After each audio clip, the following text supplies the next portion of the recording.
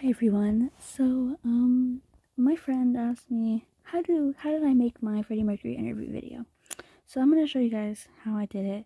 So you want to look up Freddie Mercury or whatever you're doing, and you want to make sure that it's a clear PNG, and you want to make sure that it has the squares around it, because it'll be easier to turn into a transparent PNG when you go into the editing process. So I'm just going to use this one as an example. So we're going to download it. Make sure it's downloaded. Don't take a screenshot of it because it'll be harder to do it. Okay.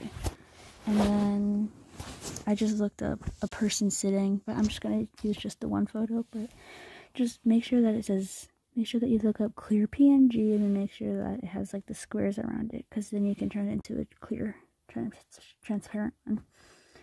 And then I'm just going to use the same background that I used for the video. So we have this.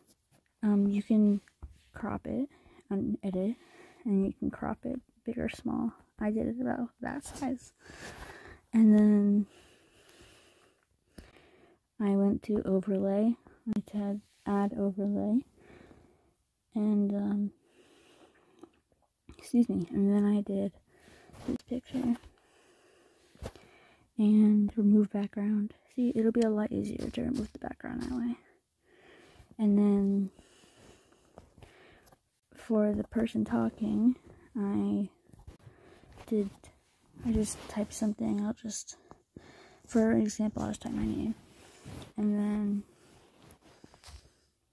I did text to speech, and I did British female, but you can do any of these. And then you press the check mark, and then there you go.